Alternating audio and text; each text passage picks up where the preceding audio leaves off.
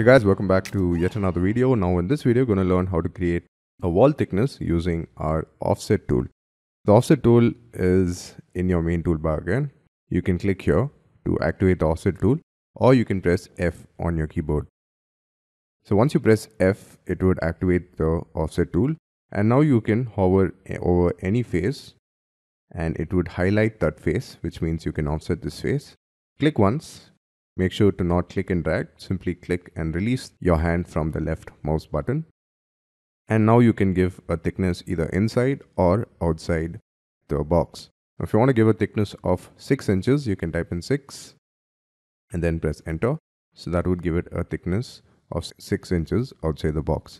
Now I would suggest that you select the face first and then press the offset tool, which is F on your keyboard. The reason being because there would be a case where there are multiple faces, and if you go ahead and simply use the offset tool, you might not offset the right face. So it's a good idea to select the face using your select tool and then pressing F on your keyboard to activate the offset tool. Give a thickness of 8 inches, press enter, and you are done.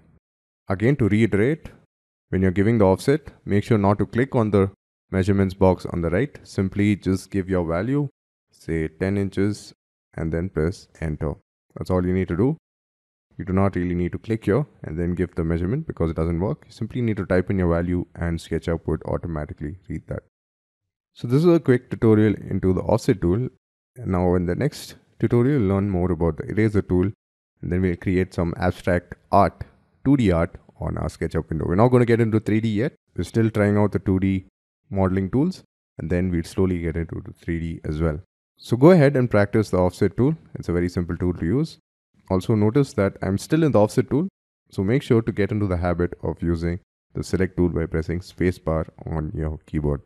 So that's about it. I'll see you guys in the next video. Cheers.